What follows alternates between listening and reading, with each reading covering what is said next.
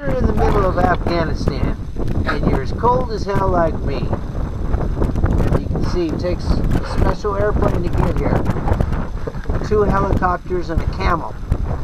And once you ride up in here, and the galactic moon range that we are in will literally take you to a place of shivering. It's very cold out here, with wind chill factors reaching below 10 degrees.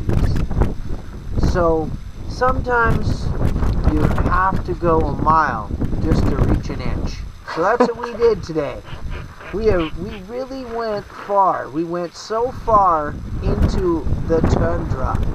And thank you to the U.S. troops. Thank you very much. Without you, we couldn't have made it here.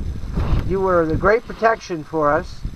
And all our entourage coming out strong, riding on camels, 2 helicopters, in a big plane.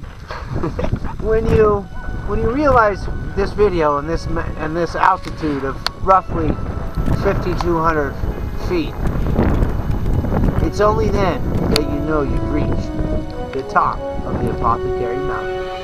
So, with that ado, I now am leaving you to ponder the thought of going to where no man has gone before, Apothecary.